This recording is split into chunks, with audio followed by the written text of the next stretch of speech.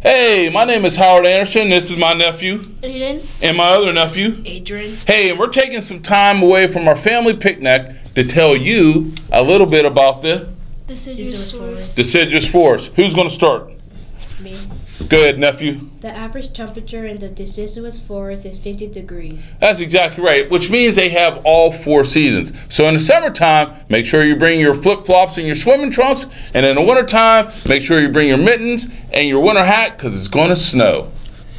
The deciduous forest receives more rain every year than the rainforest. Almost correct. It receives almost as much rain as the rainforest. The deciduous forest of all the biomes receives the second most rain. Make sure you bring your umbrella, your raincoats, and your galoshes, which are rain boots.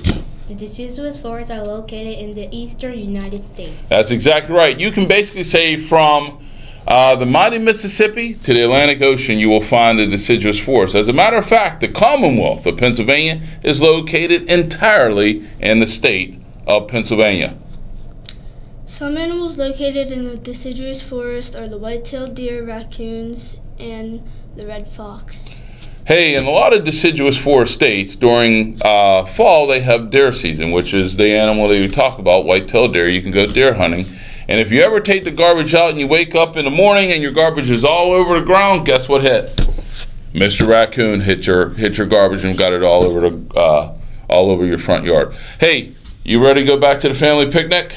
You ready to go back to the family picnic? Maybe. Maybe. Well, I'm hungry, so I'm going back. Hey, once again, my name is Howard Anderson with my nephew. Aiden. And my other nephew. Adrian. Hey, this is the part where we say goodbye. On 3, 2, 1. Goodbye.